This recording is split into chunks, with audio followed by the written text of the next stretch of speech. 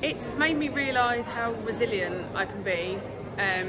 During studying, obviously with the pandemic, I moved house, I planned our wedding, got married, I lost my grandparents, I lost my uncle, I lost a friend, my mum got diagnosed with cancer, she nearly died of COVID. Literally everything that could happen to someone in the space of 7 years happened. So it's made me realise that I'm stronger than I thought, I'm smarter than I thought, and that I can achieve anything that I want to put my mind to.